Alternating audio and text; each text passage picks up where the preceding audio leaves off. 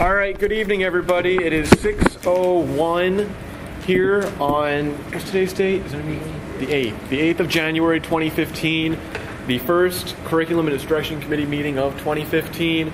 If we can go around the table and just have everybody state their name. So how we'll start off the meeting. Mr. Martino, can you start? Richard Martino. Melanie Tucker.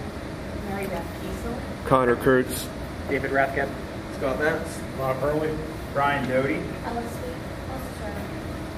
This is Portia. Megan Weber. All right, great. And for public participation, we're pretty open here. If you have a question, feel free to raise your hand if you'd like to contribute. We'll have some time at the end of the agenda for just general public comment. On that note, I do ask you the first time you speak if you could state your name and address for the sake of the minutes here in the recording. I would like to add an item to the agenda. After PA Common Core, just open floor. If any committee member or anybody has anything they'd like to bring up to discuss, that would be a great opportunity. So we'll get to that later.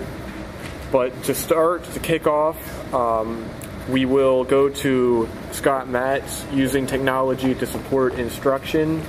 The floor is yours. All right. I originally had planned to do a little bit more of a formal presentation, and it didn't feel right. So I want to try and do this a little bit more of a discussion, because it's really where we are as a district. We're about to embark on some exciting things, but we're really trying a variety of things, really. I think the next 12 to 18 months are going to be very interesting. So what I want to do is go over what our current environment looks like, and then I'll take any questions you have on that, and then we'll go into where we are hoping we're going to head. So as far as, I'm just going to run down our buildings, basically, just hit the main highlights of each building. Excuse me, Scott. I just want to make sure. Can everyone hear? If not, you might want to move up. Okay? Okay, great. Thanks. Yeah, so I'm just going to run down through our buildings. So major pieces of technology that are in each building, how many labs, different things of that nature. And then we'll go from there. So as far as our high school is concerned, we have about 15 total labs in that building. And it's a mix, almost half and half. We have 7 laptop carts. They are mobile. They can move around. They're supporting a variety of subject areas. 4 of them are assigned to specific subject areas of the science, English, and our library. And then the remainder are free for staff to assign out as they see fit. So they can be in multiple spots throughout a day. And then we have 8 fixed computer labs. So that's a classroom that just has computers in it. 4 of those are for instructional use. They support our business application, our computer science program, things of that nature. And then the other 4 are available, again, for that open use, where typically we see the English department go in there to do book reports or things of that nature. Similarly, we have the same setup basically in all of our buildings, so I'm just going to go down through. The middle school has 7 labs, 1 laptop cart, the rest are fixed computer labs, 3 of those being for instructional use. Amity has 7 labs as well, 5 laptop carts, and we vary the numbers at the elementary level. 3 of those carts have 15 laptops, and the others have about 30. The reasoning there is to promote some collaboration. The laptop carts that have 15 in them, we're looking for kids to partner up and do group activities there. Whereas the 28 to 30 laptops, that's 1 kid having a laptop per seat. At Birdsbury, we have 5 labs, 3 of those being laptop carts, 1 with 15, the other having 30, and then 2 labs, fixed computer labs, 1 supporting instructional use, the rest is an open lab. And at Monocacy, we have 5 labs as well, 4 laptop carts, 3 of them have 15 laptops, the other has 30, and then we have 1 for instructional use at Monocacy as well. So we're trying to slowly transition away from fixed computer labs in favor of mobile carts. We can move those around as teachers need them, rather than having them just sit in the room unused. In all of our elementary buildings, we have small pods of computers in each classroom. In the lower levels, in grades K to 2, we have typically 4 computers in a classroom. And that's to support like center-based instruction. Basically, the kids can rotate around in groups of 4, with 1 group of kids doing activity on the computer. Another group might be working at their seat, another group with the teacher. And then in the intermediate grades 3 to 5, we have 2 computers in each classroom. And that's more to support miscellaneous activities. If a kid needs to type a report or something of that nature, where it's not quite as focused. In all of our buildings, we have data projectors in the majority of our classrooms. We're using that to support interactive activities, projecting them on a whiteboard from our reading curriculum, to simple things with worksheets, presentations. At secondary level, that's going to be more lecture-based, things of that nature. And we also have smart boards. In some curriculum areas, K to 12, there's probably about 24 in the district, so the majority of our instructional areas do not have smart boards. And that's cost-driven. A smart board is a heavy investment, running about $1,000 each, so that's not something we can afford right now to put into each classroom. So that's really just a quick rundown of our current state. If there's any questions there, it's more interesting about where we're going to go. A quick question, Scott, about the smart boards. So exactly what do they do, and do teachers actually know how to use them? The teachers, so we're very selective who receives the smart board. Those teachers have been trained. Smart board it looks similar to a whiteboard. It has like a dot matrix type background to it. As you press on it, almost as like a giant touchpad on your laptop or something of that nature. So teachers can project a worksheet, and with a pen, by pressing on it, it will write on the information that's being projected from your computer. It's also nice for presentations. The teacher can interactively press on an icon or different things rather than being at their laptop. One of the most common uses you see is like a Jeopardy activity that the kid can go up and press on the box for that question. The question will pop up. They can answer it. They press again. It goes back to the screen. And, it's actually another example would be like a giant iPad almost as far as the touch is concerned. So that is, I'm going to say we have probably one in use at every grade level, but that is elementary to secondary, depending on the teacher's ability in the particular subject area. Something I thought. There was a curriculum meeting a year and a half ago, chaired by the previous one, where there were a group of teachers there that were basically complaining that the smart boards weren't where they were needed. Has that ever been addressed? We had some in labs that the teachers felt that they weren't having the proper use in a computer lab.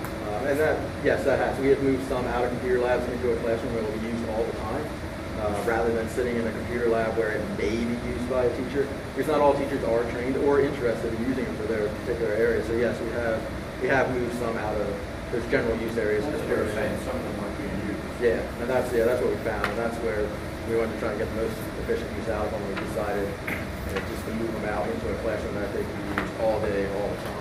We also moved one out, I believe, at the Amity Elementary Center Library. With the library, with the times being reduced and not the same amount of time for instruction, I know that was also moved out because there was a teacher who was very interested in using it regularly. Something I thought was interesting, I had the opportunity to read to some students at Burrsboro Elementary at the beginning of this winter break for me, and the teacher showed me how you could actually put a worksheet onto the smart board. She could complete the worksheet, and then she could save it to her computer. Correct. And if she wanted to, she could put it up on the website for parents to view. I thought that was pretty neat as well. Yeah, in math in particular, it's a nice resource for that reason. You can record yourself solving a problem and then play it back for a student later, or an absent student, or even just as a review technique. And might I just add also in the area of mathematics, there are a lot of virtual manipulatives. There's a national library on virtual manipulatives, and the kids can actually interact with the manipulatives. That was another thing I saw in Burrsboro. The students had these response meters or something that they could hold, and they could interact with the whiteboard. Like a teacher could put a multiple choice question up on the board, and the students could choose A, B, C, or D, and then you could see the results, and you could do review activities. I thought it seems like this technology is just really doing a lot. How many of those do we have?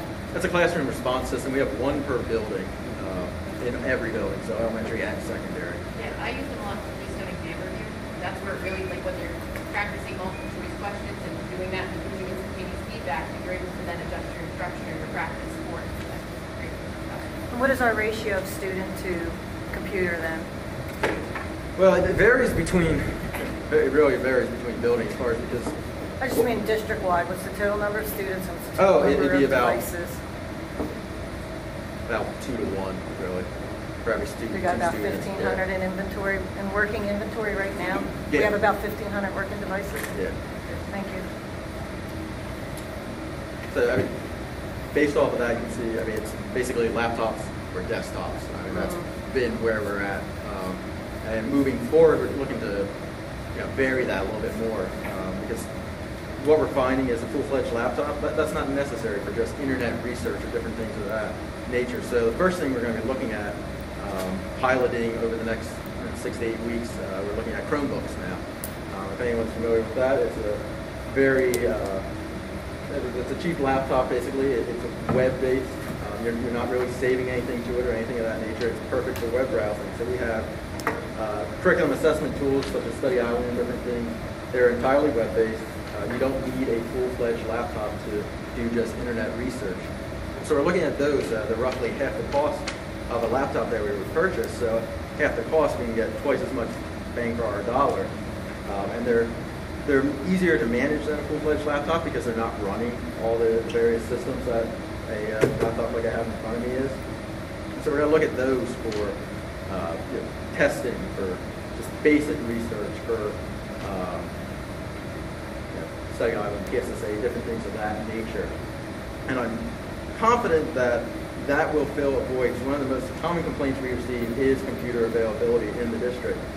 Teachers do want to use these online resources, but we simply just don't have enough available for the number. And everything is switching more web-based. There's very few applications anymore in our district that are installed locally on the computer. They're all web-based, which is great because kids can access them at home.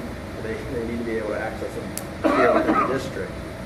So we're hoping that the Chromebooks will be a potential solution to that area and really more efficient use of our money rather than buying a laptop that is only going to go online. The next thing we're looking at is iPads.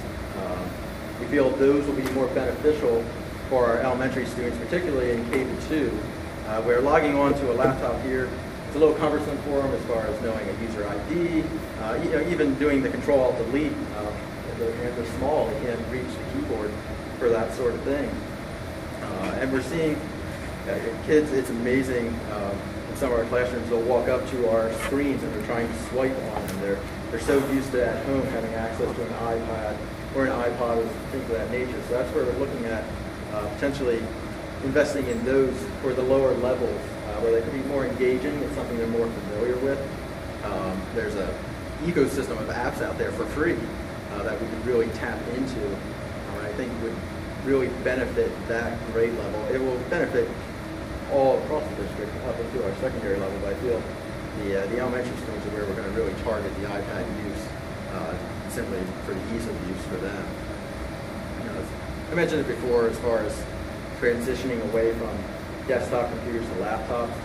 That's going to be an initiative that is not only for our students, but also for our faculty. One of the things we did last summer is we purchased laptops for all of our elementary faculty members. And what that allowed us to do is reduce the total number of computers that were basically assigned to faculty members. Previously, we had computers in faculty rooms, copy rooms, or different things. Any location a faculty member might have to access a computer. Now they can pick up their laptop and go to that location, so we don't need to have that extra computer. And what that allowed us to do this summer is take those extra computers and we could increase lab sizes at the high school up to 30 computers to accommodate class sizes, and as well as, despite our best efforts, we do have a computer go down every so often, so it gave us somewhat of a buffer so we're not affecting instructional use because the computer was offline. And we're going to continue that. We had last year and the year before offered laptops to our high school and middle school teachers as an option. We feel that that program has worked out well. We're going to transition the remainder of our faculty over to laptops so we can reap the benefits of those duplicate machines that are still out there. It's also assisted us in teachers that are traveling. Now their laptop goes with them. We don't need to have a laptop in each building they may be teaching in. And as far as the students go, again, laptops are mobile. We can take them to the classroom that wants to use them. Rather than transporting the kids down to a lab, it's valuable instructional time that we're losing, even if it is 5 minutes, so they get to the lab, they'll sit down, so they sign in. We can have the laptops available right in the classroom to gain back some of that time. And at this point, the cost of a laptop versus a desktop is negligible. In fact, if we really want to go down to power savings and different things, we're saving money by purchasing a laptop is not powering that extra monitor, we're not powering a full processor on a desktop computer. So we're going to continue that transition to mobile devices, and that's really what we're seeing. I mean, that's a trend in the private industry. In our household, I'm sure most of us have a laptop computer, so that's no real outside box. Scott, I want to ask a quick question. Have you had any issues with equipment being damaged? I mean, if it's in transit? No, actually, that is the most common concern with laptops. If nothing else, they're easily dropped. But no, the students are very respectful of the devices. We've had no issues with vandalism, with theft. Those issues really. The students, I think, respect the equipment as well because it feels newer.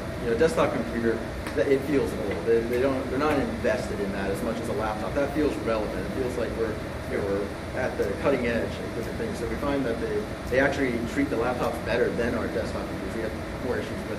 What about staff? Are there any issues with damaging? No, the laptops. Not intentionally, of course. Yeah, but laptops are a new thing. They're again appreciative of that. So they're very careful with their laptops. I've been thrilled with that. All right. The point I'm asking, the reason I'm asking that is to determine whether is there a policy, like an internal policy, like let's say a laptop is destroyed, do we cover the cost of that, or does the person who had signed out to cover the cost? Yeah, I mean that is something other districts are discussing now because the mobile devices are becoming more prevalent. Okay. Again, we've been fortunate that we haven't had any incidents to drive that, but moving forward, we will have to put something on the books. Just putting that out there. As I said, I mean, all the concerns you have that haven't occurred, there's still concerns and you want to have them. And I mean, it's bound to happen at some point. Something's going to be damaged. Do you research a policy and bring it to policy committee that you're recommending to them? Is that the it's process? in progress. It could even be part of the acceptable use agreement. I don't even know if it needs to be a standalone district policy. Unique challenges come with mobile devices, and what most districts do. Yes, your acceptable use policy is always, really viable for technology use, but most districts are developing mobile device policies because it's not only just your laptop, it's phones. Oh yeah, district-owned phone. Yeah, okay. So you really group all of those in under one category. To tie into that, do we tend to buy most of our equipment, or something leased, or a combination, or? Historically, we have always outright purchase. Our replacement cycle right now, the average age of our equipment, not the average age, the oldest piece of equipment we have in the district is about 7 years old. When you lease, you want to look at more of about 5 to 6 year turnaround time. So we're slowly getting down to that level, and that's when leasing becomes a little bit more reasonable for us to talk about. So if we're buying, I mean, I'm not sure about the leases, but obviously, a lot of the companies do offer those protection plans. Have you ever looked at that, or is there a discount they would give to such a large? We have coverage for between 1 to 2 years. That is one of the nice things when you lease. Typically, you do coverage just for the length of the lease. But as far as the cost, spill a cup of coffee on that, maybe. Yeah, that's exactly it. But yeah, currently we. Not that I've ever done that. No, of course not. But currently, we're outright purchasing our laptops and desktops as well. But that is something Mr. Small and I have had a discussion about as well. Is when the leasing become a more economic benefit for us. Continuing along. One of the nicest things that we're about to do in our elementary buildings is we're able to purchase document cameras for them. And if you're not familiar with the document camera, what that allows a faculty member to do is, it's a fancy webcam, essentially, is what it is. It sits on the desk, and I can take this piece of paper and put it under it, and it will project directly on the screen. So think of it the old days of overhead transparency. It's the overhead projector reinvented for the 21st century. And what that allows our teachers to do now is take a book. You think back to the days that you're sitting on the carpet, showing pictures to everyone. Well, now they can take that book, put it onto the document camera, and it's projected on the projection screen for all the students to see. Similarly, you can solve a problem underneath of it, again, projected. If you're doing I'll go back to math, a currency lesson, you can put the quarters underneath of it, take one away, add, subtract, and the kids can see that interactively with the projector. Also allows, similarly to Smartboard, but at a cheaper cost. A faculty member could solve a math problem. They could correct a paper for an English lesson and record that lesson, and then post it on their website or make it available for student use. So we just purchased those through the Ready to Learn grant for all K-5 teachers. And there's been phenomenal demand. We purchased a handful of them over the summer, and demand exceeded the supply we had, by multitude. So How many do we have now? it'll be about 100 of them. About 100. That's all of our K-5. And it covers every classroom or every classroom, from regular ed to special ed to our reading specialists of that nature. It's basically every curriculum area finds it relevant. And the other thing is, this will eliminate the overhead projectors at the cost of transparency. Fall and things. So we still have those? Oh yeah, we gotta get rid of that. That's like, yeah. Some teachers are rather, they have a master library of transparency, so they're not eager to do that. Let's get with the program here. I will say in the high school, there's not that. Okay. It feels better. It's not like we have lots of projectors around. They come around every year. I've never, Well, like you were saying, we have the cost of transparency, we have machines, the special paper we gotta buy. Yeah. I had The young teachers came in. So yeah, that's something we'll be working on. Those just arrived right before the Christmas break, so that's a fairly What was the recent grant, development. please, they came under? Say What that was the grant? The Ready to Learn grant? That replaced the accountability block grant, and at the end of the year, last year, literally, Scott Metz had one 24-hour day to spend about $100,000 that I had remaining that could be switched over to technology. So he did a great job in a very short amount of time in utilizing that money. And then this year, the Ready to Learn grant really was brought to the floor to school districts to use those monies towards early childhood, pre-K or kindergarten, but because we didn't have either of those programs, we then looked at all of the different needs of the district, and obviously continuing to purchase technology was at the top, so we had made sure that we funneled part of that $375,000 grant towards technology. So we got about how many of those did we have? 100 of them. 100 of them? What did you do with the rest of the money? That was smartboards. Okay, so it was all kinds of stuff. The document cameras are cost about $85. Yeah, I was gonna say they're really. Yeah. That is it, $85. Yeah. Wow. That's a great tool. Yeah. Why, like, that's what I mean. Like, why do we have any of these old transparency things? Yeah. The scheme What of are we doing? Let's go. They're out of the $85. budget, Mr. Doty. They're out of the budget. We're not allowing them to buy them. Well, all you would need to do to change the transparency to work with this is put a piece of white paper behind it. Bingo. Yeah. Put it, put your old ones through the copy machine. God, anybody goes. Yeah. Well, if it's $85 compared to whatever it ends up costing. No, I mean in terms of the cost of different things. But the direction is putting them in all the buildings. Okay. Yeah. How many more do we have to go? We'll have the secondary level. That'll be about Yeah, I mean, I could see the application, with chemistry, sciences, and doing experiments. Yeah, it's a great tool for in terms of technology at low cost compared to other devices. So, I mean, it's, like you said, it's one that our teachers have really grasped onto. They immediately saw the use for it. We already have projectors, right? Correct. For the majority, we have 10 to 12 in the district that we're outfitting for the next couple of weeks. That would be like the remainder of them? Yep. Okay.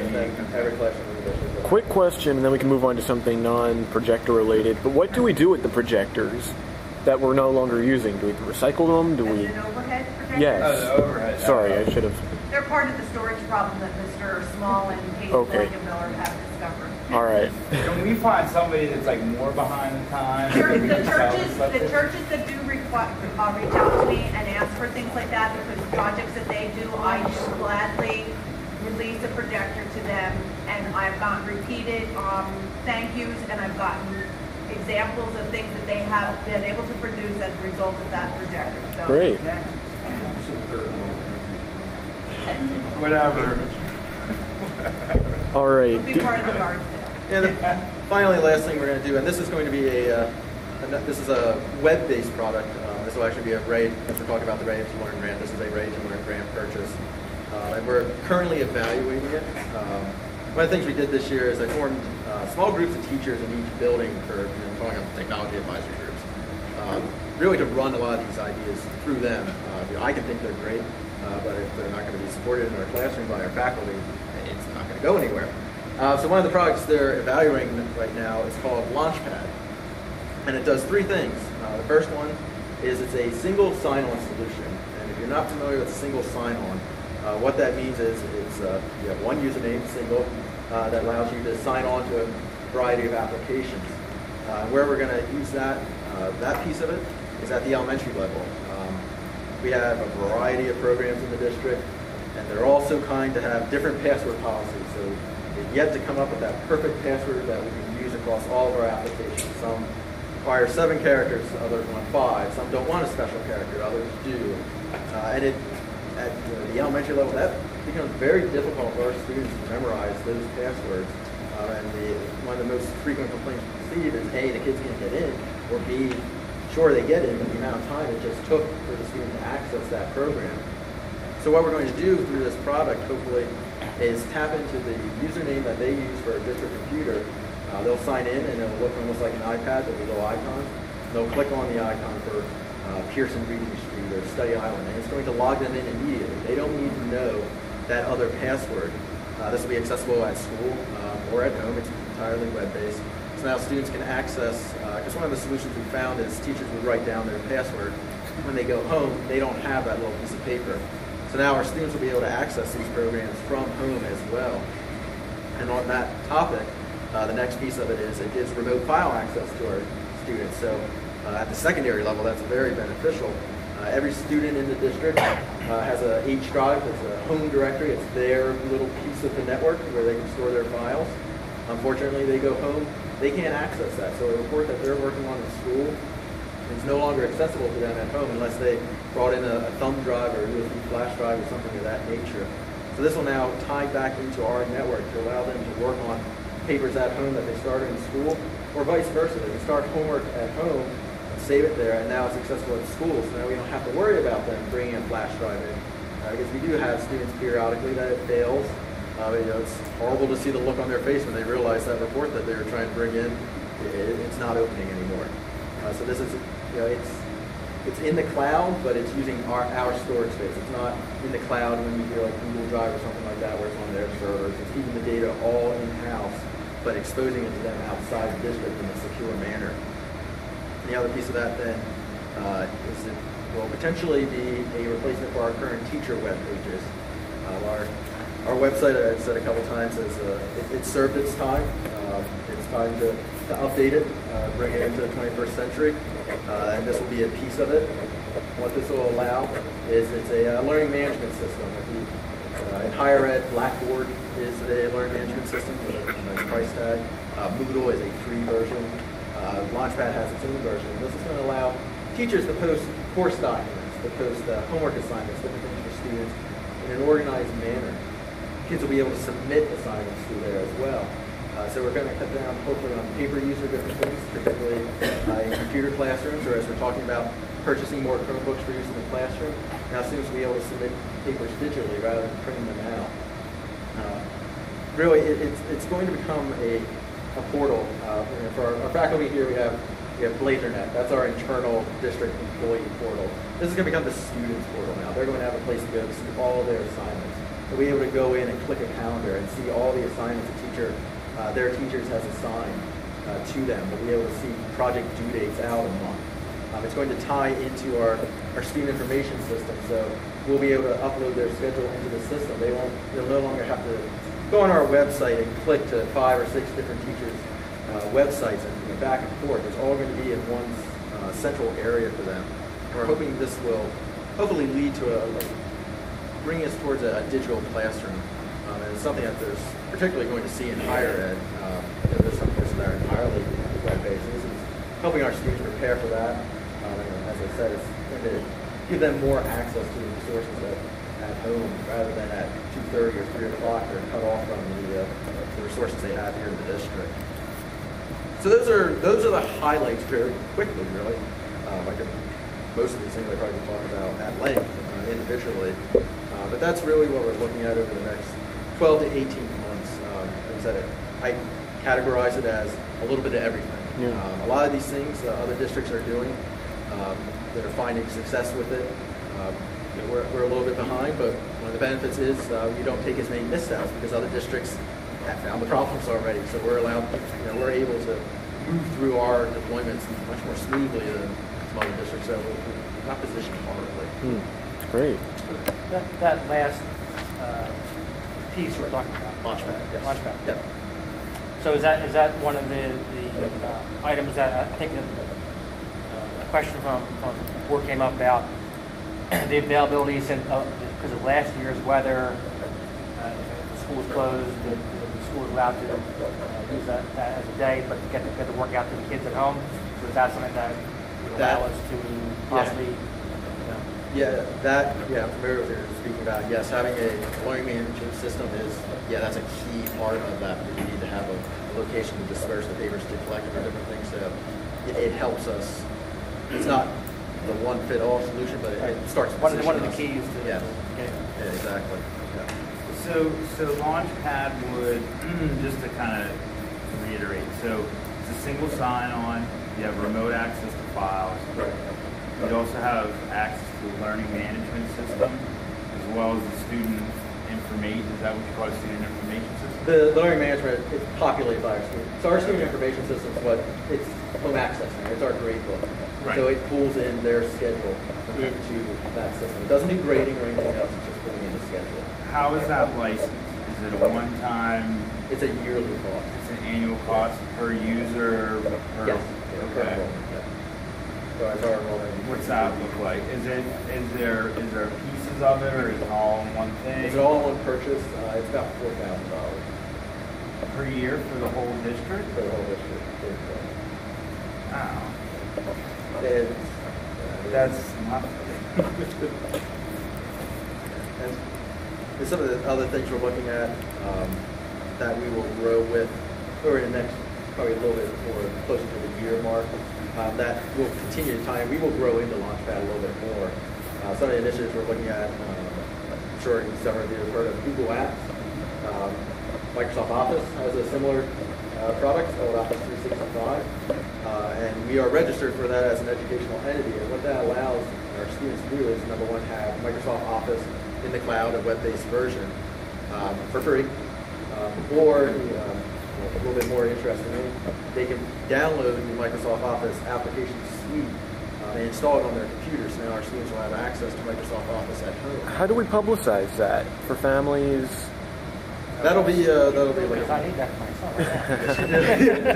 that once we're setting it up now. That's a little bit more of an intensive. Okay, process so it's not ready yet. It's not ready yet. Okay. But hopefully, probably towards the end of this school year. I know. Or more likely next. School I think year. that families would really appreciate that. So right now we're buying seats to Microsoft Office for faculty and staff. Yeah, we're about to change that. And that's going to transition. Yeah.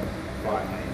So what Launchpad will integrate in is those files I'm referencing here in the school district. If the student doesn't have Office at home, they can either A, open it via Launchpad in the cloud, or B, download the application at home as well. So we're going to hopefully eliminate some of the file incompatibilities that, or a student might have Office 2003 at home, right? Office 2013 now.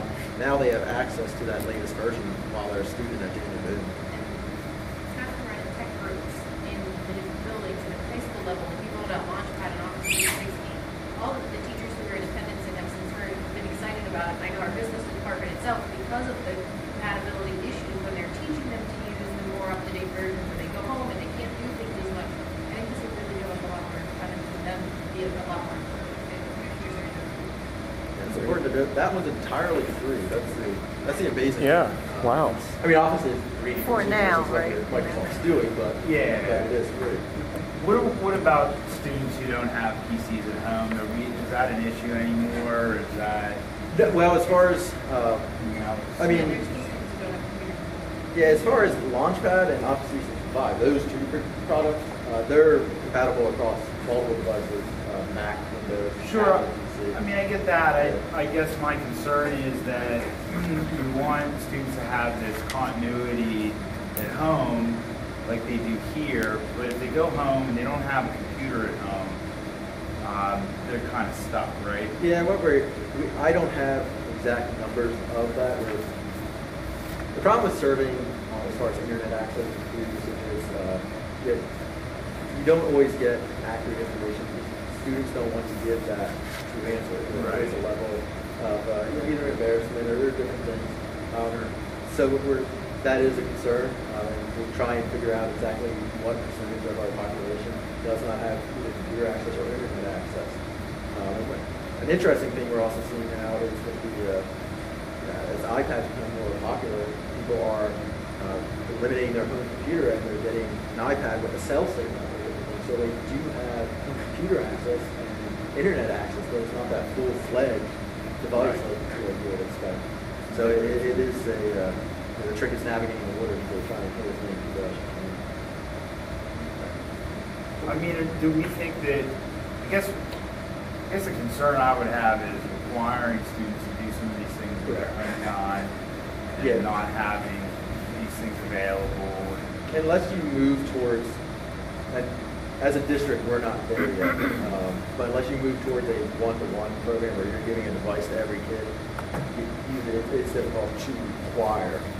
In practice, and they work with things like at high school level, we don't have enough probably at the moment computer labs available for them, but like we have some computer stations in different places, and we try to give kids who know who don't have electronic full priority to be able to spend their study halls in that time frame, or know that they're going to go to this particular classroom, that to accommodate. We were aware, and especially the guidance department really helps facilitate that when there's an issue or somebody's computer crashes, or there's, and the teachers are used to that as well, that they tend to be very flexible and there's less students to accommodate because of problems when they go home, when they come back to school and say, I tried to print this out. I don't know. Did you get the gist of that? That's how it translates. It's just less people, less students for us to have to accommodate than at school before start of school or something to complete their assignments. It's not necessarily about teachers assigning home work that has to be completed using digital resources. Exactly. Right? Yep. Does anybody else have anything for Scott? Thanks, Scott. Good One other report. quick, so where are we moving as far as, where is the textbook industry moving? Is that going digital? And because one comment at the last meeting was we had this book that had who was the governor? Tom Ridge. Yeah, that's right. So replacing textbooks obviously is a pretty costly endeavor to keep those current. It's something to watch carefully. Even within our own county, you see districts doing two different things. Some are purchasing digital textbooks, and they certainly exist. There are districts in our county that are starting to write their own textbooks, that they're in control of the material. You reduce some of the duplicate information that might exist between two different textbooks.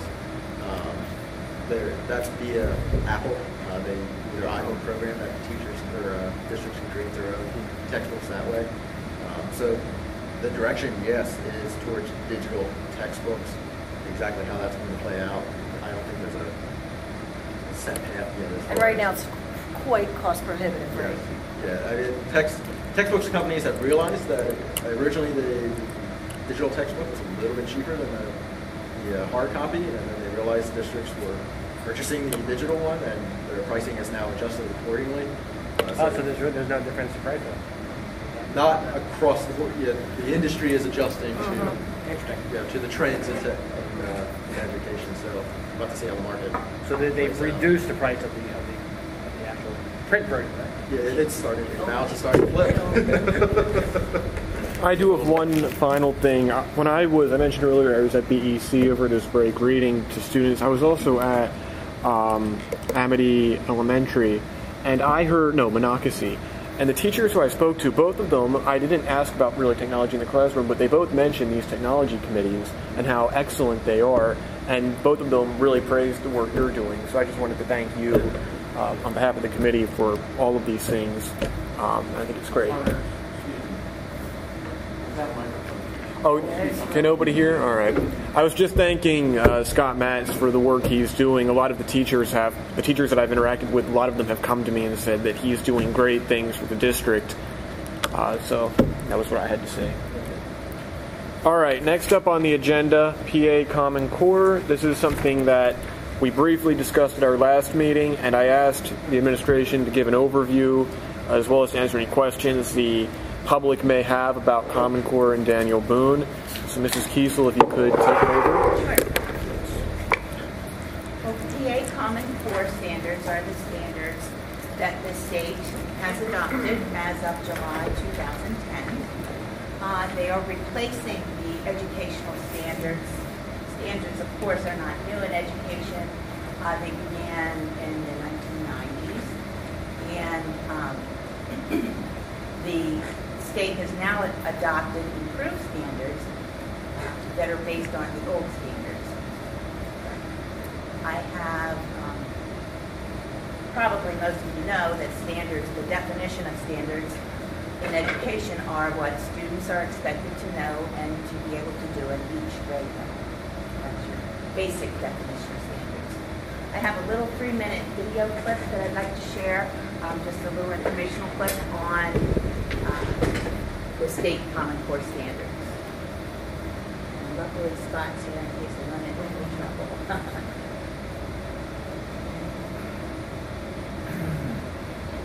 Like it or not, life is full of measuring sticks.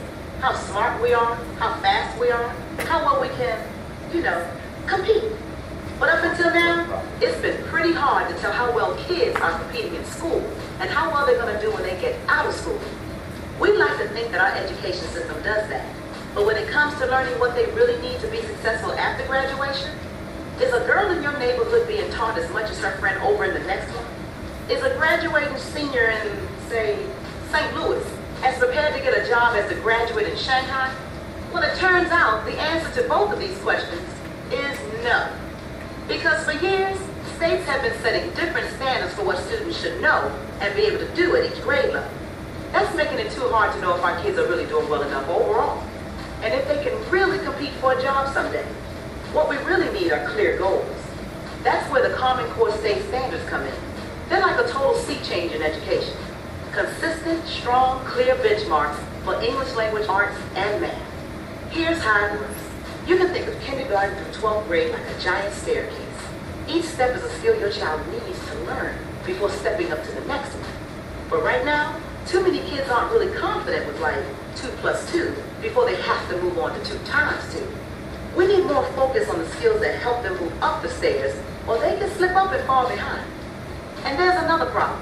What if everyone's stairs were made at different heights? Well, here we go again. They are. So, a boy in Seattle who's rocking an A in English literature could be getting a C on his Chicago friend's staircase. Oops. We need to create consistent steps in education too. So first, each standard creates a landing on the staircase, a stop along the way as your child heads toward high school graduation. Each stop is a chance for every parent and teacher to focus on the skills their students are supposed to know at that step, no matter the zip code, language, or race. And more importantly, each standard makes sure all students are learning what they need to know to get to graduation and beyond. Because something like counting to 100 leads to understanding dollars and cents, which eventually leads to understanding how to manage a budget. Secondly, the standards are consistent from school to school, and they match up against international standards too. Now we know how we're doing compared to just about everyone. So even though local communities will still design their own curriculum, with the same rules, everybody can compete on the same kind of staircase. But standards aren't learning. That's why we need teachers, parents, and students to help make that happen. By working together to help kids meet these standards. The world's getting more and more competitive every day. But now, when our kids get to the top of their staircase, they can have way more options on where their life goes from there. Clear goals, confident, well-prepared students. That's the Common Core state standard.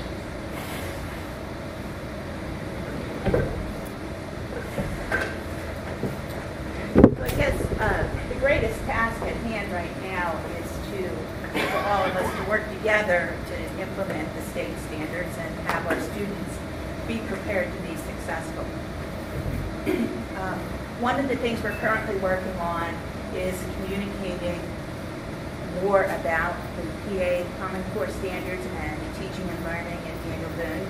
And so we've arranged an informational meeting with the PTC, and that's the next meeting in February, February 10th.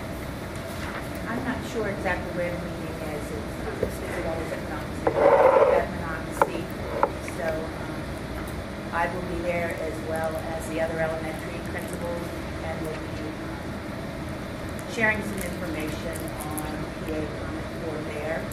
And then we would like to follow up by posting some additional items on our website and also offering some workshops. We know that parents are interested in learning more about the state standards, especially in the area of mathematics. I think parents are noticing a huge change in the way that mathematics is being taught. And so we're hoping to get some teachers actually to volunteer to help with those workshops. So those are our plans for communicating in the future. I'm not sure. I have a question. Sure. There's confusion in my course. The presentation you just put up so that you were talking about across the country, let's just focus on Pennsylvania. 500 school districts in Pennsylvania all are going to have the same standards, so they're going to have the same plateaus along their staircase. Yet you have 500 school districts in Pennsylvania, each grading their own curriculum. How does that work? I don't know. That's so confusing. Well, the standards were never intended to be a curriculum per se.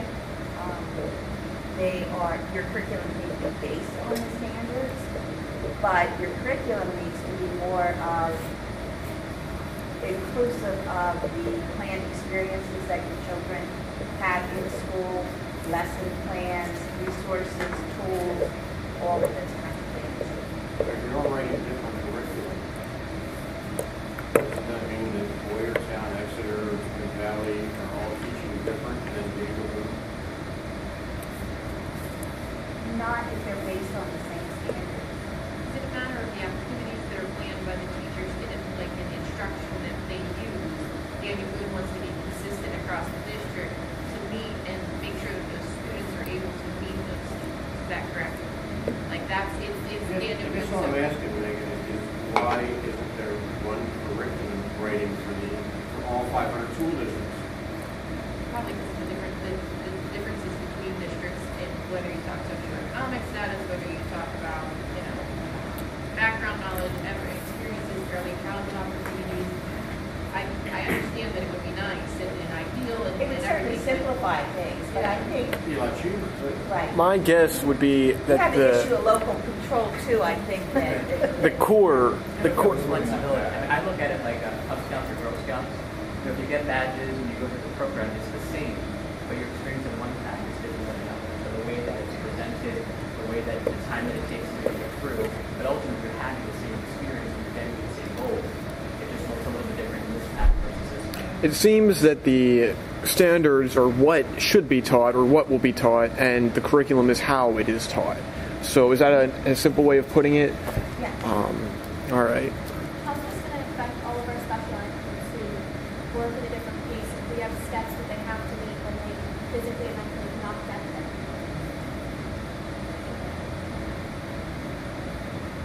I mean, you still have the same standards you have to put up. Let me give you an example. Like if you're doing time, per se, and you're doing time to the 5 the special education students are still doing time. They might be going to an hour, to a half hour. So it's the same topic. It might not be to the same level of the stuff until they get to that. At the secondary level, still unless they are severe disability, everybody has to take the same. So they have an EIP that If they have an IEP, they can have it read to them in a small group. They can have it like transcribed. They can do different things, but they still have to meet the same academic standards. We do determinations of when they take the assessment based on where they are. Like they don't have to take it at a certain grade level, but they have to meet certain graduation requirements. And it can be, in some extremes, it can be modified through their IEP. They can graduate based on different goals. And they still have to attempt, they still have to try. But that's one of the state issues at the moment that they're trying to figure out exactly.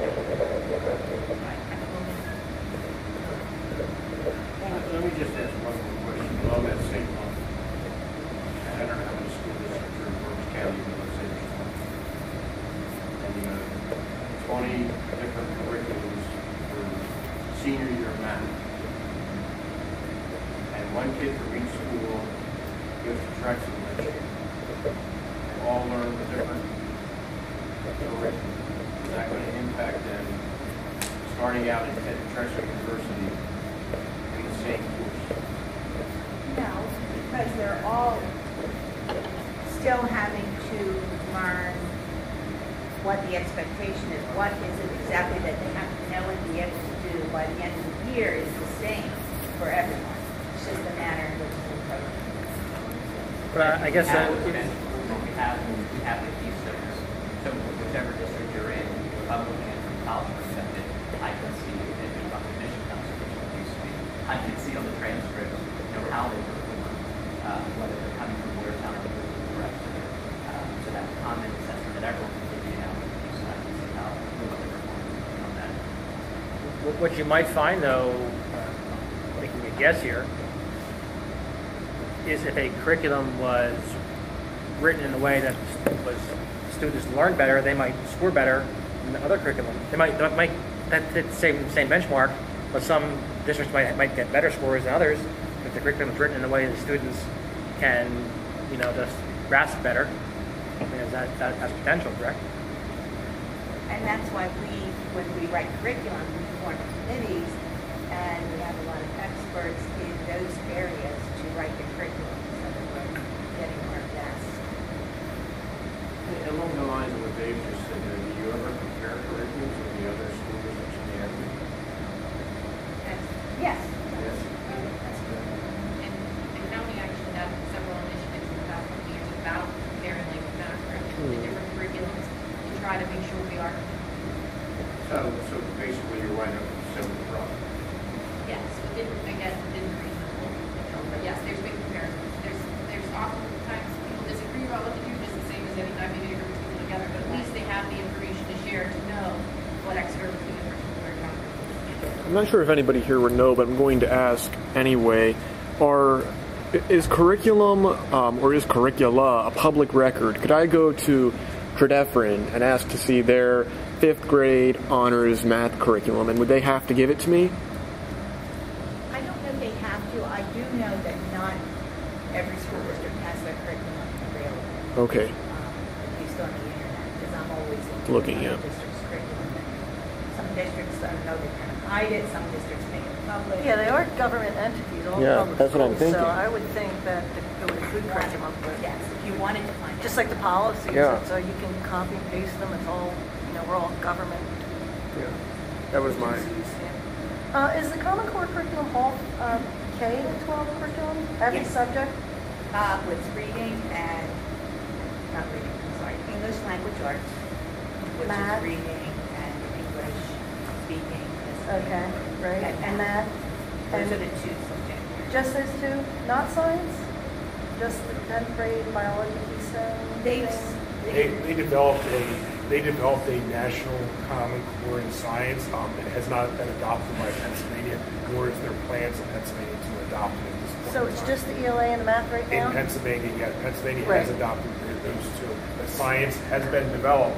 As long as I can Just say, feel free to yeah, jump it's So are in. not the adopted. other, are we still using the other assessment as standards then? The Pennsylvania, whatever standards for the other subjects? Yes, For we use the social other studies? Pennsylvania Or academic standards. there haven't been any changes in there? And there are, so we haven't rewritten curriculum. Are we rewriting curriculum then for the core subjects? I know we got more new materials this year for the math. Yeah, we're- Did we have to rewrite curriculum? We are rewriting curriculum for As math, we go. literally as we speak. In language arts, we just began the process Okay. in language arts to make sure it's full. So it's a little bit of a scrounging year then. It is. We're scrambling to try and, because we don't have a formal curriculum for these new. Right, and we don't want to just go and buy textbooks or resources. We want to have a solid Still curriculum. need your curriculum That's to right. go And and then then the select tools to it. support. How many people does it take to write a curriculum? Well, let me just explain the process a Sure. little bit. Here at Jansen, we have a committee, and we ask for volunteers as well as get input from principals and department heads. And we consider one person per grade level for course as refer to them as a core curriculum mapper. So they're the people who are actually responsible to write the curriculum. However, they get input from the other members on their team or grade level, and so it's more of a collaborative approach to writing. And in writing the curriculum, they consult the state standards. Yes, and very okay, much so. all right, and they determine the textbooks that will be used. And okay, very interesting. And then is there then like a review process like there is with the curriculum writing? We have a review committee and nothing like that. It's not that formal. The first year is considered like tentative, and then they teach it for a year, and then they go back and review and say, Okay. what did I need to change? What did we miss? Then Okay. it becomes final that year after. So all of our teachers in that subject sort of have input then into Yes, once they go through the a year curriculum. the way our curriculum Because they're all process is, trying it. It's here's what it is, and then it's not officially in draft state, but there's always a second I got round it, of right. like, So it's okay, like the really, are there any review. changes we need to make to it that are happening then? Okay, thank you. Now I have this somebody that walked me into the curriculum writing room one afternoon, and just let me look at what they were doing, and Mrs. Latimer was explaining to me that she's writing a curriculum, but each teacher still has the latitude to teach it Right. according to their own personal manner Right. of teaching. So when they're doing that process, because we're contractually bound to pay them by the hour for that service, correct? Well, it depends on how you do it. There are different ways to write curriculum. Okay. So you could write curriculum over the summer, which has its disadvantages. In other words, you wouldn't be able to as easily have input from all of your staff. And I would think it would be much more collaborative during the school year. Right now, the last time we met to write curriculum, we got substitutes for the teachers, and then the teachers wrote curriculum. I have a note that we approved June 9th curriculum writing for this summer. I was wondering what was written. Summer curriculum writing projects. Did that ever Yes, occur? I believe they were all high school courses. I don't have the list. Were they those new courses that do you Yeah, think? there weren't that many, but there were a couple of courses that needed curriculum written. I don't think we had any rewrites, but that's before the rollout of the year of each subject. There were a couple that we needed to get done and in place as we were teaching, because there may not have been any. It's my first cycle with the school district. Is that something we would expect to see every year then? Every summer there would be some Well, curriculum writing? Now, Mrs. Kiesel in her position, and depending on, there may be exceptions that like it's a course that we're offering that's a new one or something specific has to change for whatever reason. But on the whole, she's starting the new curriculum writing and evaluation cycle. In the cycle, So that each okay. year focuses on a different subject area. There may be an occasional, and Right. again, we're trying to, I think, switch the funds from having the summer curriculum writing spent one way on, this one or that one, and it's been faculty requested or, administrator driven. If there's been something we've noticed at the secondary level needs to be written, then we always do that because traditionally it's been held over the summer. Now I think what we've moved to having the committees doing it during the year. Right, we'll be more efficient. Exactly. Thank you. And effective. And really, curriculum should be living documents so that they're not tucked away in a drawer somewhere, which a lot of times that has been how it was in the past. So that any time an adjustment needs to be made. Thank you. Ms. Schroeder? Does the district all use the same curriculum? Like all high school math teachers all do the same? Because I know some students have issues they're taught one teacher back home, they're taught how to do it one way. Then when the student goes to ask them how to ask, another student they're taught different ways. That's one of the things we're working on, is to be more consistent from classroom to classroom, and especially if it's the same course. And part of curriculum writing is writing common assessments, so that if the tests are all the same, hopefully, the kids will learn the same things. This is why you two are here to ask this. Yep. Anything else? Does anybody else have anything on curriculum? You're wondering about? Yeah, and just feel free to jump in too. Yeah, and if we just don't have enough teachers, we have too many kids or something, why is it that if, like Spanish 3, we have 2 different teachers that teach it, they each teach it like 2 periods. Why don't we just have one teacher teach the same course so it's consistent for all the students in learning that course? Why do we have different teachers teaching the same course once a day? Explain the question to us who aren't tuned into the high school. So like if I taught last year, I taught English 9 and 10. So shouldn't I have just taught a full day of English 9, and that way I'm the major English 9 teacher? So every student's having a similar experience versus seeing me or Mrs. E who also teaches English 9, or seeing Mrs. Bloss who also teaches English 9. So it goes into scheduling though, which Megan can speak a lot to too, but just fitting everyone in and scheduling it doesn't always work that way. There's 2 things. There's the piece of when you have different people teaching, you always hold practices. So you want to make sure that you have people who are following the same terms of doing the same things. Individually, there are teachers who believe at Christ that this way is easier for the kids, or better, or may help them. Like there's going to always be, as much as we try to make sure that they're at least showing them all a consistent way, a little bit of differences there. But when you talk about a subject, when you're a teacher and you teach one subject area, especially at the secondary level, and you do it 6 times a day, you become really good at it, but sometimes you get stuck in the way that you do it. And oftentimes it helps to have 2 or 3 people be able to work on it and be able to pitch ideas off one another or work on it and go, oh, I taught this and it worked really well.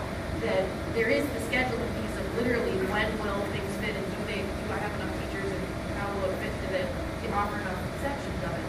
But there's a lot to be said for having that opportunity for teachers to collaborate and compare, to be able to do that everybody's doing the best and can learn from one another. And that when you have somebody do something in isolation, it's hard for them to gain growth. Sometimes there's only one section, and then oftentimes that person, or depending on the subject area, we try to encourage them to go out in the county and connect with those people. Our AP teachers in particular, there's forums to connect with one another, different subject areas. But it's one of those things where when we become aware that there's issues, well, I'm doing it this way and you're doing it this way, we try as professional teachers to meet and go, oh, well, let's try to get this together. Sometimes as administrators, we say, hey, we have to find a way that everybody can do it the same. And sometimes we don't find that out until the following year when they're all mixed up again. And oh, wait, I learned it this way, you learned it that way. You have to experience that the same as what I'm teaching. It's like, oh, okay, we got to look at this or this and that. And again, the common curriculum and rewriting what we're doing should help long term, eliminate some of that.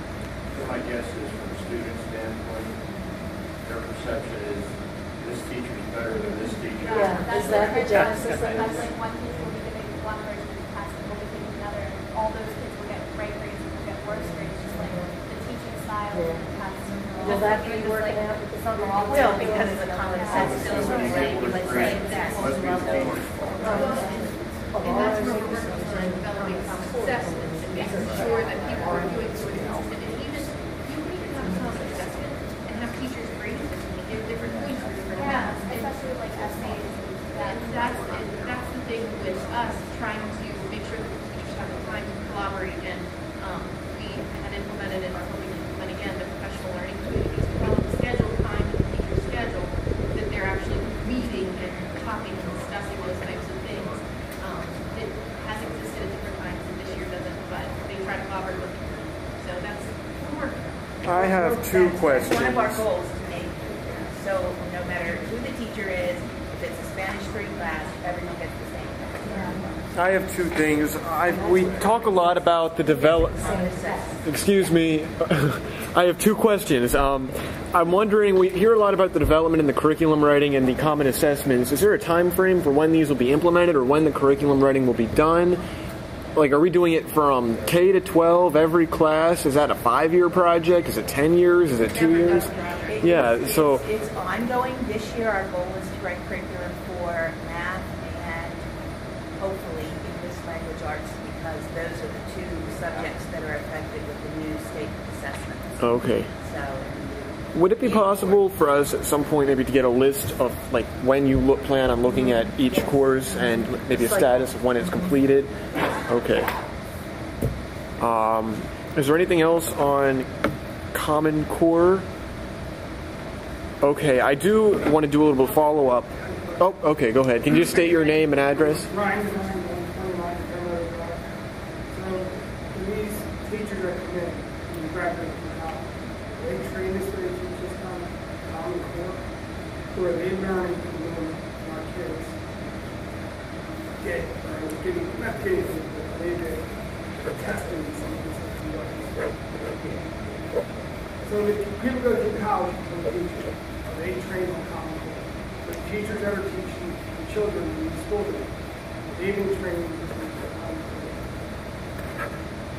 I'm sure there is somewhat of a learning curve for teachers as well.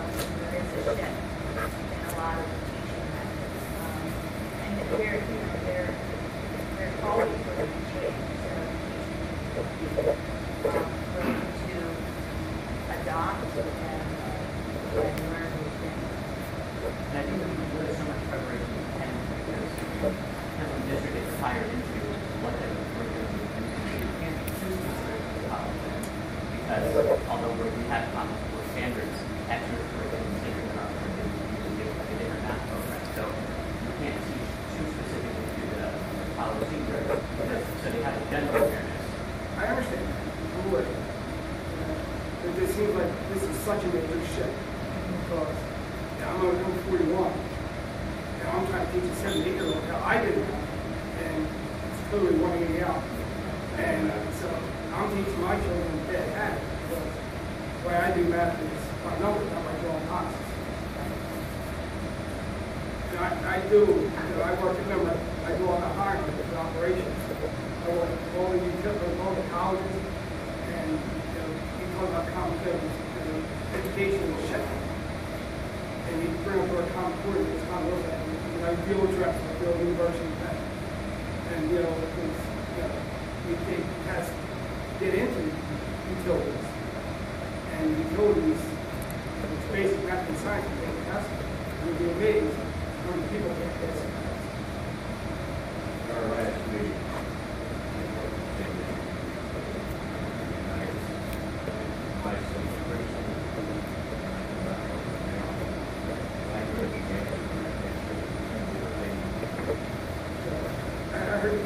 Workshops that will be prepared?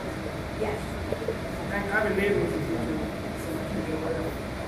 But I think that's why we're adopting Common Core. The states are doing it because people are getting the test and they can't do it. It's a way to go back and refocus on what's essential for having people better and more explanation so that they can do it. Is this, when you say districts, is this public schools, is this public private, that's doing this Common Core? Like, is it doing challenge? It's just public, yeah. You can adopt it. We're trying to make everything equal, like presentation. Right. We have other schools that are teaching this way. They're not following Common Core. Everyone's not going to be teaching. No, some of the private schools are saying they're a curriculum superior. Right, that's what I'm trying to say. We're trying to make everything Exactly. That's the biggest argument, I think, with the math standards, is that there are more floors than ceilings. And here's the good question. Graduations here have been taught Common Core math, and graduations first Catholic or real math. And they get to college, what happens? I guess we'll find out. That's the gray area right now. They're changing the test to admissions, college admissions tests to match. So the core trained kids will perform better. And I know the SAT is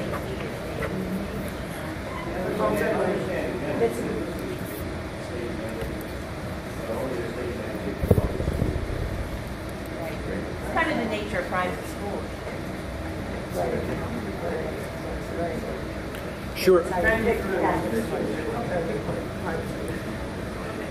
just can't see everyone. I don't want to stand up, but I just can't see everyone. You can come sit up here.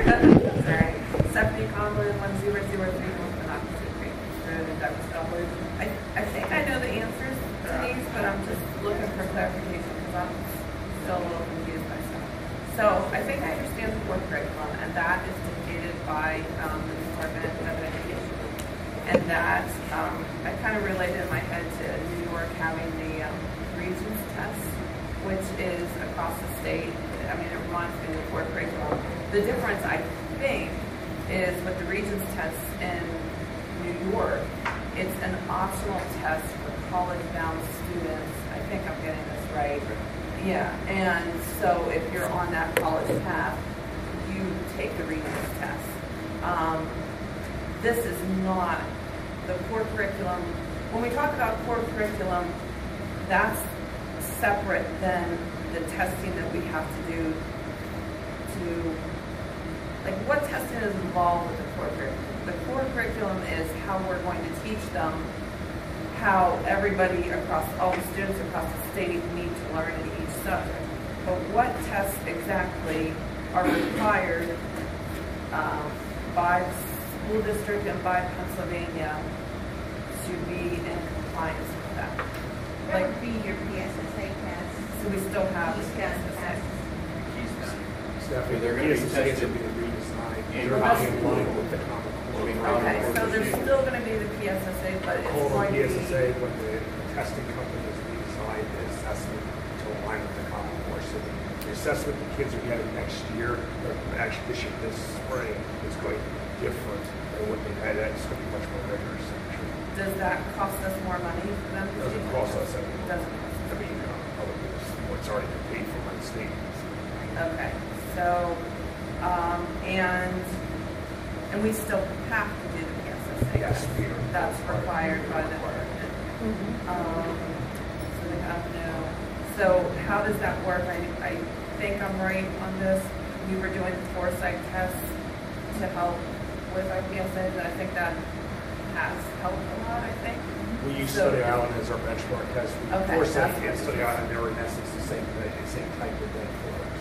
So will they not do the foresight testing to study? No, the Study Island is aligned with the Common Core now. The ones that kids are taking at Study Island right now is aligned. Okay. So, talking about the fifth grade math right now, which, by the way, for whatever reason, my son's doing great in, but workshop. Yeah, I know. Yeah, he probably could, because I can't make sense of it, and I don't know. I think it's just how his brain works. But with that, like, I know the teachers. I sense their, stress with that. I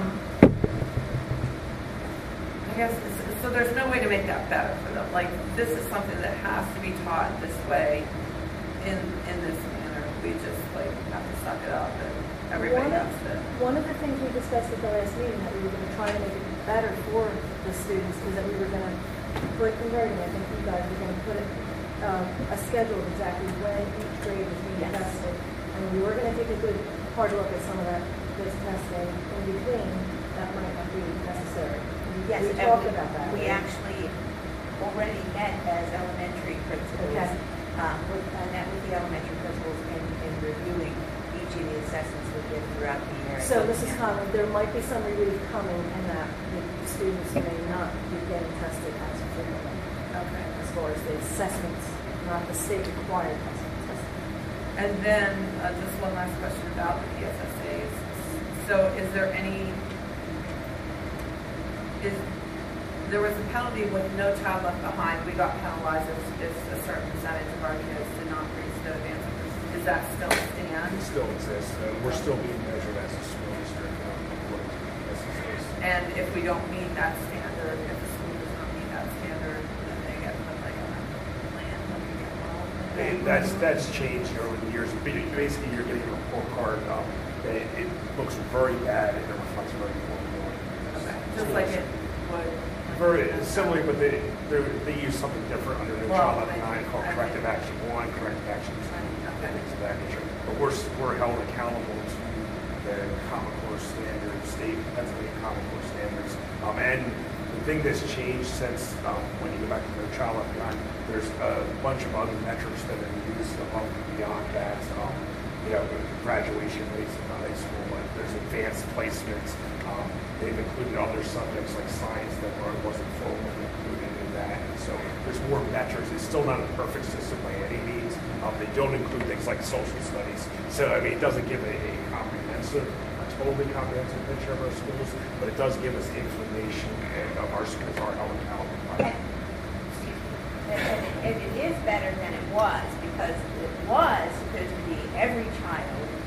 proficient by the year 2014.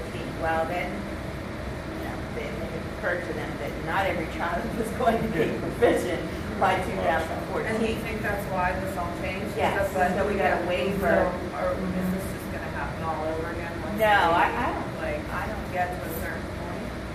We're in the waiver period. Yeah. So it's an unknown for all of us, so I think it's safe to say. We don't know where this is going, the state or the federal. Some teacher perspective.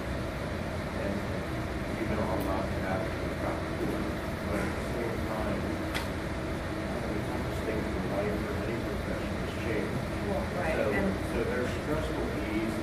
Nobody's talking about this, so you No, know. there's stressful ease that they accept the fact that, at least for the foreseeable future, this is the way it's going to go. Thanks.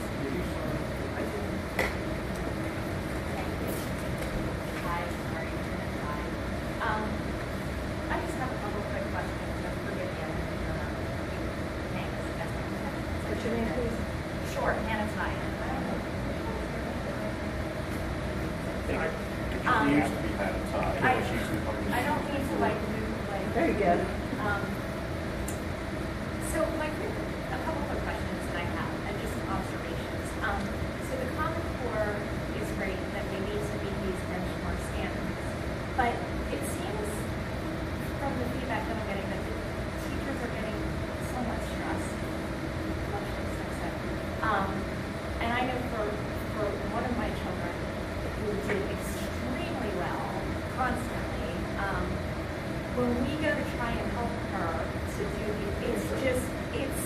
she actually knows the answer, but for her to illustrate it that way, it's like ridiculous. So I'm not quite sure, so you guys are rewriting the curriculum, is there a way, it just seems like these teachers are so like, I don't understand how to show the 50 different steps and illustrations we need to do to get to the thing that we all know that the answer is one step. Is there not? Does that have to be the curriculum? When you write it, like, is that? That's actually the biggest criticism of the Common Core, that it did reach over from standards into curriculum, as far as my interpretation of the core. They don't say add 2 plus 2. They say the students have to add 2 plus 2 using modeling, number lines, and blah, blah, blah. Right. So to me, that's the controversial part. But yes, for now, they have to teach all kids all that. They have to do that. Right. So we as a district couldn't just say, hey, all of our kids are meeting these standards by doing 2 plus 2. Yeah, because the testing is going to be redesigned to meet these standards. So the testing is going to be not just the answer, but the methodology to achieve the answer. Is that correct? Just because I know there's been fights about Common Core about different states and some states are now going away from them. So is there a way, like, to assess how the kids are doing mid-year, let's say, that they've now transitioned? Because I know that my own children have literally, like, they've tried group, and now they're switching to this other group, and now they're switching to what, and every 5 minutes they're like switching 5 different things. There's no idea, and we have great teachers, amazing teachers, they're really smart, and they really love our kids. So if they can't figure out how to teach this, it just seems great. And the answer, unfortunately, is that this is a political football. Nationally, there's another problem. Right. Governor Corbett tried to massage it, did not accept Common Core, and he changed it to the PA tool. This is Pennsylvania. Basically the same thing, different brand, but your foreseeable presidential candidate is going to try to side got Common Core, and right now you're going to the Republican candidate is an advocate of Common Core. It's probably not going away. Here's the question I have for our community. Can we, during the curriculum rewrite, write a curriculum that meets the standards and helps Mrs. Ty's daughter who can do things by her head, so in her head, without all these steps. While she has to learn these machinations that are unnecessary and somewhat foreign to her because she can get to 2 + 2 quickly. Can't we assess that student internally, at least as an A student, and not just assess them all? Because that would her grades, and I actually was because their grades are suffering because they're being suffering, and graded according to the her core. confidence now. She has gone from This is what I'm saying. so confident in her math skills, where she literally comes home and she's like, I suck at math. And I'm like, you are so good at math. What are you talking about? She's like, I'm horrible. And she was like in church the other day, and I'm like, babe. And the teacher actually had to show the kids, God bless her, she retook the test, and she literally had to circle for these kids that are, my other son has issues like IEPs where he needs them. No, my kid is like gifted. I mean, it's crazy. I'm sorry. It's all about me. I'm sorry. In line with what Carol said, I'm just saying in the what curriculum, latitude, if any, do you have? Unfortunately, we do not have a lot of latitude. Our assessments need to be aligned with curriculum, and curriculum needs to be aligned with the PA4 standards. So they all go hand in hand. I think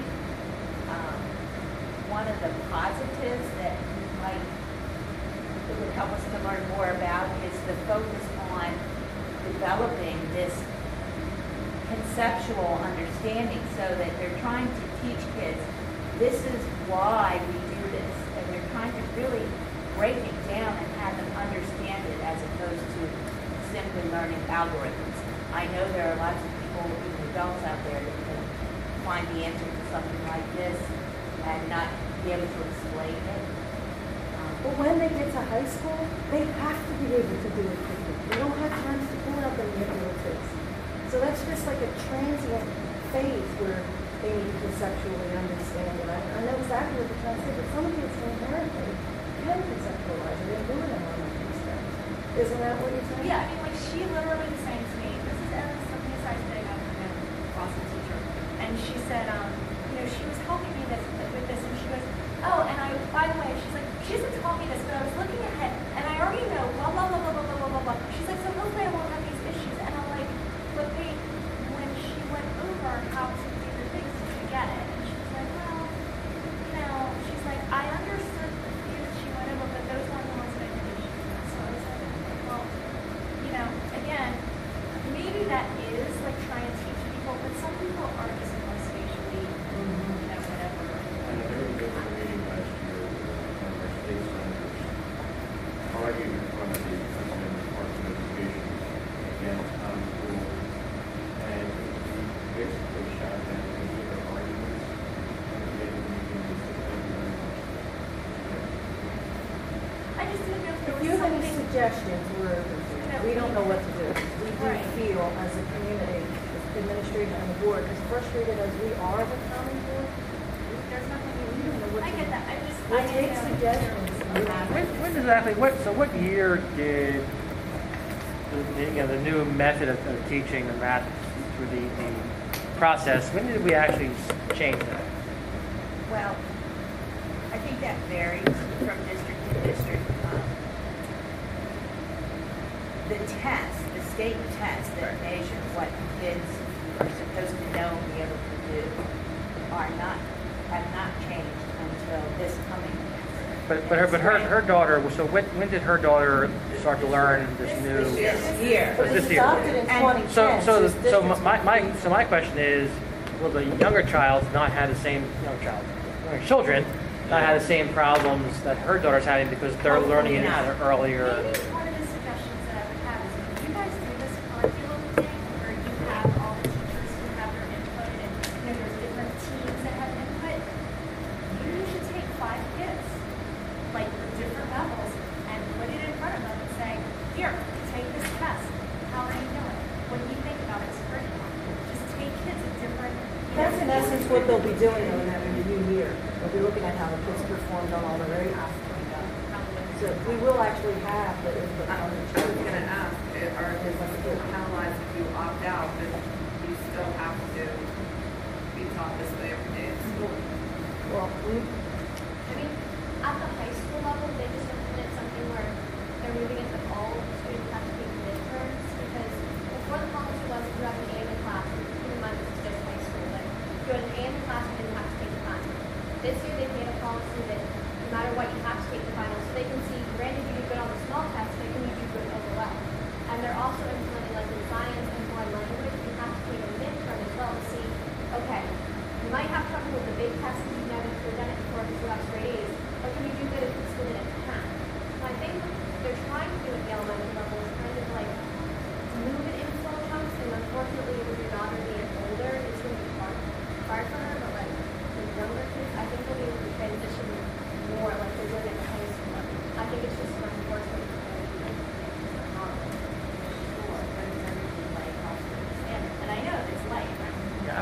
think we can all agree that the way that kids were being taught was being taught how to work in a factory. And, today's jobs are not where that's going to be. They need to collaborate. They need to be creative. They need to find solutions to get a job in today's world.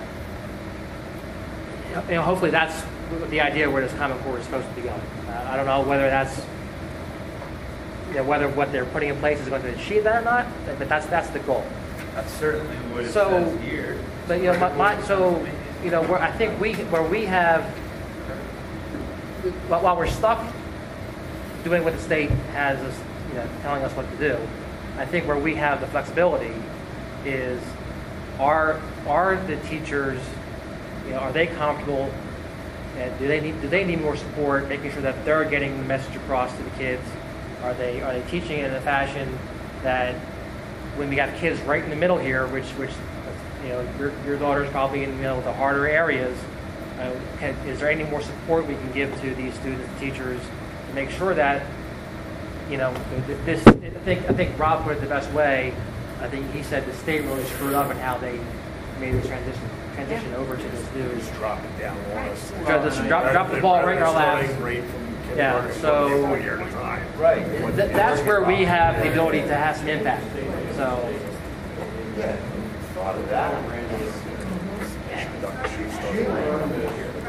It's actually unheard of when they did it.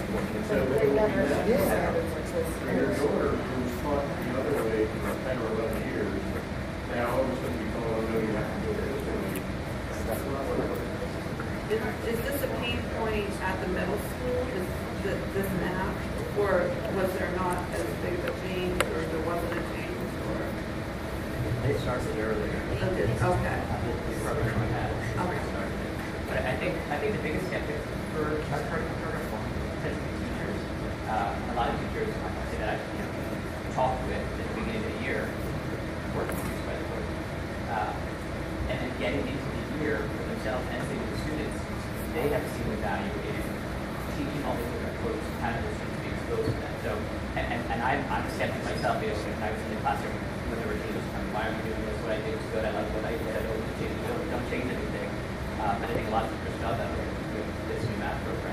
And as we get through it, there's a lot more, I don't say enjoyment, but it makes a lot more sense. And you can see the value in all of the different avenues. And I think that's great. That's very telling. The teachers who were maybe most against it are now embracing it and seeing the value. But it's going to take time. It's going to take those few years for kids to get into it, get used to the language and understand the process. And that's what we're kind of hoping that what Mrs. Kiesel is doing, but hopefully getting some of these parent groups together to show them, because that's the biggest frustration that we said last time was the parents were taught how to do it and they can't help their kids.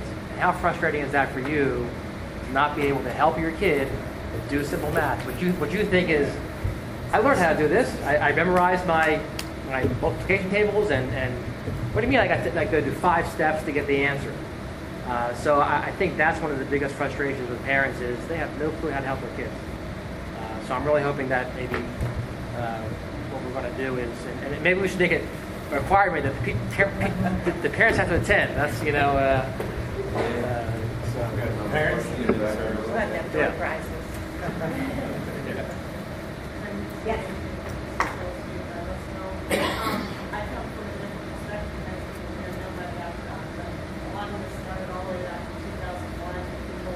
Schools had kind of being involved, and it works its way down. The federal government decides the state government has to do, the school board has to push, the administrators have to get push and shove, the teachers get ready for the corner, our kids are under the desk, and our kids are students. And unfortunately, it's nobody's fault. It's the way it works. And by the time we start, we get to the end, it's a long years later. Those kids that were messed up in kindergarten already graduated. You don't get data assessment at the time. You don't know what works. In the meantime, somebody else has come down the street and said, oh, well, that's not working. We don't know the data. We don't know if it worked or not. We're going to mess up the next case for the next 5 years. And unfortunately, it's the way it goes because the federal government doesn't sit in our classroom for our kids. And I'm sorry, there's not many in our federal government who are sitting down at the kitchen table doing the math problem and video chat at the time. be, because not a lot. However, I love this district, I love the administrators, I'm in several other districts, and I know that our administrators are trying very hard. Listening from different perspectives and being in different classrooms and different buildings, I wonder, listening to these parents and their frustration with brilliant kids and kids struggling and kids with gifts and talents that aren't being actualized with maybe a three-pronged approach. I love the idea of the PTC, phenomenal PTC we have in this district, being able to reach out and reach parents. I wonder if having resources online, showing parents, like, I need my children, one who sits right there, they summer school with me because my husband and I are educators, and they do, based on Common Core, based on state standards, and based on national standards, the next year's schoolwork in the summer. Could we make resources? Many of these parents don't know what Common Core is. They don't know where to go for PA state standards. You know, not all our parents are educators. We have a lot in the district. Could we put those resources with the newly designed website? I think you're wonderful, you know that. But with the newly designed website, could we have in those wonderful parent resources, by the way, this is what your kid needs to go for next year, not just school supplies, pencils, and highlighters, but this summer, read this and know what's going to be kicking your kid in the butt to read by French next year. Make that visible on the website. And they know you still have to get parents through to get that. Number two, I wonder if we could have a renewed GCEs, graduate competency exams. Thanks, I know who's long gone, that this all was coming. We started this all the way down the pipeline and pushed us into where we are. We're supposed to be at 10 assessments at the high school. We don't have 10 assessments at the high school level. Money runs out. Yeah, that's the thing. And I think this is, if there's some way we could say, this is what is coming in the next year, 2 years, because the state is saying it, and you kind of hands off, hey, it's not us, it's them. Go out and vote for who will change the way you want to change. But then also down the chute, like I know, we have great people on the curriculum now in administration who can say, this is what may be coming in 3 to 5 years. And if a few parents get scared and come to school board meetings and help support the rallying, then at least they're aware, because they're not going to help us out. They're trying to get the kid to pick up the trash, put away their laundry. They're not focused on, oh my gosh, when my kid's in 9th grade, they've got to sit for an algebra exam. They're not, they can't. It's impossible for kids to kindergarten.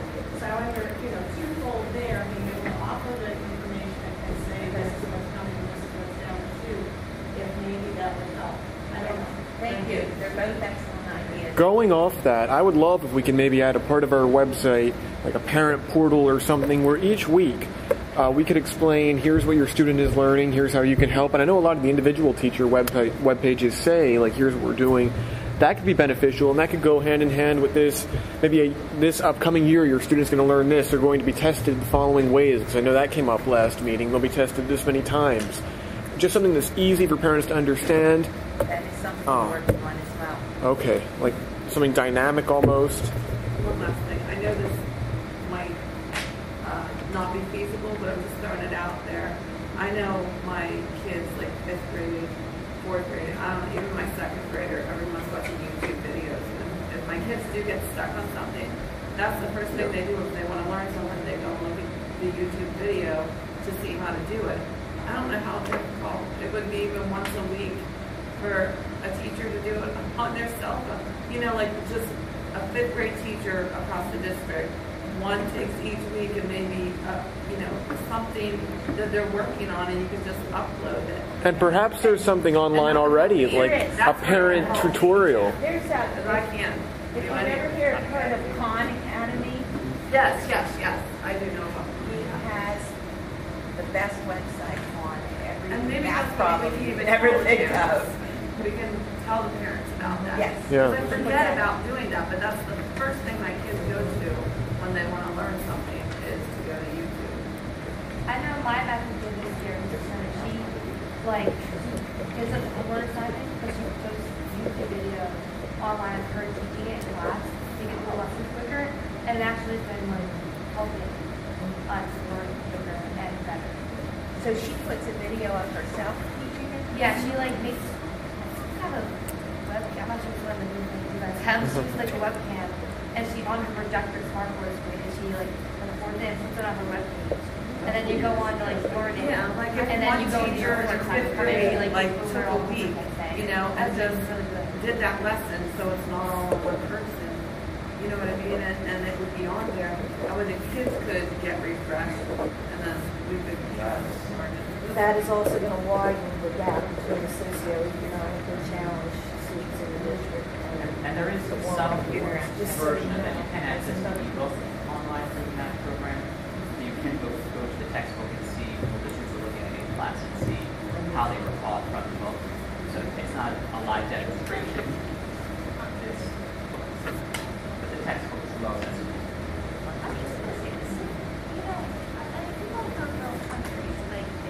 Are using their cell phones. I heard a lot talking about the laptops and stuff, but those people now do have cell phones. I mean, as a matter of fact, there's even a government program for people who are below a certain income level should get cell phones. I think they get data. Yeah, I think they do Do they? data. Yeah. We do not. Oh, you don't? We don't. We get texting, and then depending on your page, we get a certain amount of minutes, but you don't get data. It's just a simple 9-button phone number. That's all it is. Okay, so everyone to my house with my router. Or library. Library. You need to get that support at home. But if you can look at, but you can access a YouTube video, and I think stuff is really great because this is, getting my kids off of YouTube, that's how they're learning. What's also nice about the video is you can go back in the classroom you're taught it, the teachers go over it constantly back if you watch the video, you know, the lines. And go back to back. Say that again. Just as an aside, for the board members who may not know, for the administrators and for the public, the Pennsylvania legislature has sort of played conscious pilot with the Department of Education and said, here, go do your thing. And the legislature exercises no control over the Department of Education whatsoever. Well, there's not really much in Pennsylvania, it seems. They do anyway. They make their own rules and regulations. And somebody earlier mentioned local control, but the Pennsylvania Department of Education regulations from this table are about that high. So they are... Right. All right, is there anything else on Common Core? Okay, I added one item to the agenda, open floor. If there's anything any committee member would like to talk about or bring up, now would be the opportunity. All right. Okay. Just separate from this, I just wanted to bring up that we would like to present on and discuss kindergarten at the next curriculum and instruction meeting. So full day, half day, kindergarten, at risk, that type of thing. Can you give us a little preview of what you're going to propose? Okay. Work in progress. Work in progress. We are looking at full day kindergarten at least for at-risk students at the minimal. Of course, ideally, we'd love to have it, be able to offer it to everyone, but. Well, I mean, honestly, with the Common Core standards now, because the kids are being pushed down to get going faster, kindergarten is becoming more important, as are the computers. So both of those things are becoming more important if they're going to test properly for Common Core. Just along with that discussion, but Yeah. All right, anything else? Any public comment? All right, well, if that's the case, then I guess the meeting is adjourned at 7:43 p.m. Thanks, everyone.